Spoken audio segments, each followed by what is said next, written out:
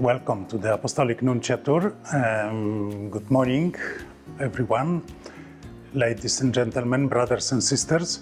As many of you may know, I come from Poland.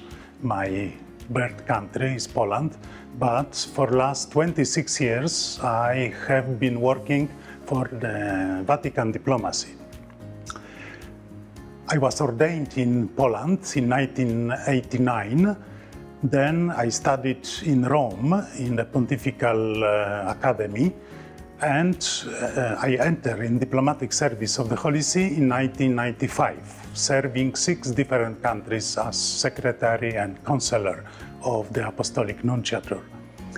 Now, since 2018, I have been in Singapore, and my responsibility is also Vietnam. So practically I have 2 countries that I cover, Singapore and Vietnam. Very happy to be here and very grateful to the Holy Father for appointing me his representative to Singapore.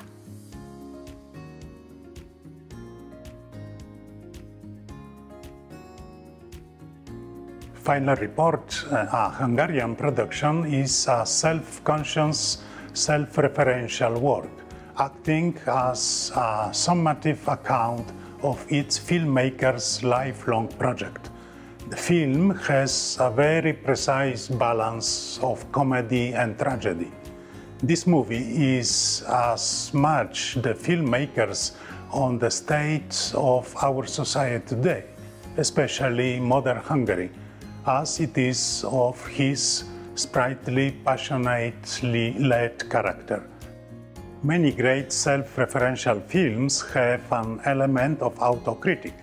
Here, Ivan is almost a deified figure who represents all that is good and worldly, the last bastion against a country sick to its soul.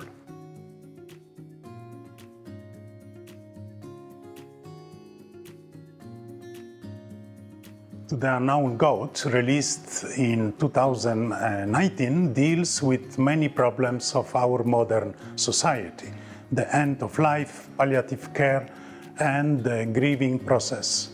Italian director Rodolfo Bisatti addresses a social issue that is still too often dealt with in a nebulous way, almost with silence. In my opinion, it is a challenging and difficult movie to watch, but it is a film that is very real and relevant, as it talks about ourselves. It deals with the need to look after another person, starting with our own. Mr. Bisatti is clear in his choices, and with equal clarity he specifies, I quote, "A society that does not think about death is destined to die. Living in the awareness of death does not mean being subjected to it, but, on the contrary, managing one's time in a better way, investing in the essential aspects of life."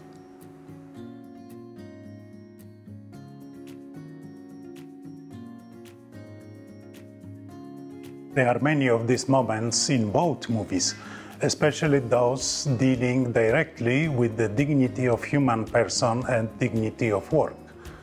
Then we have some examples that show and deal with the principles of participation, common good, promotion of peace and solidarity, and many others.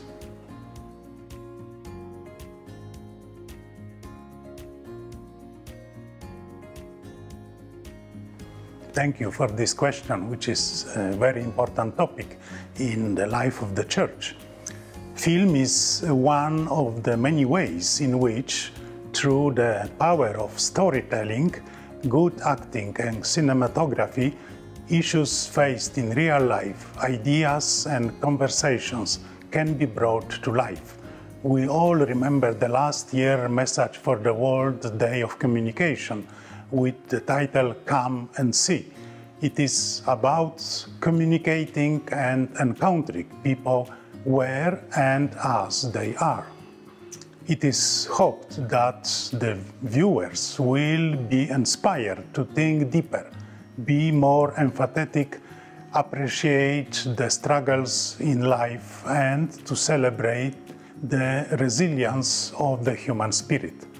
Film is a medium that is able to build a bridge between culture, religion, and circumstance.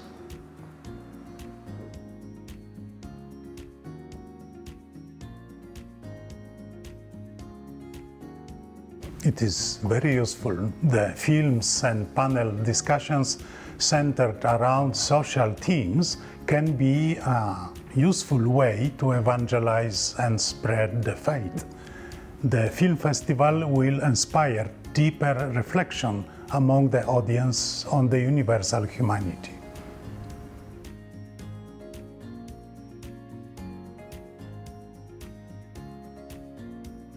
The CANA Film Festival is now in its 4th edition.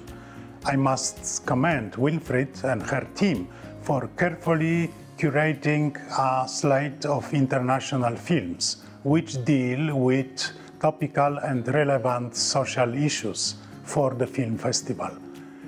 I would like to encourage as many people as possible to support CANA Film Festival by attending the screenings which are paired with panel discussions with thought leaders and subject matter experts relevant to the social theme highlighted in the films.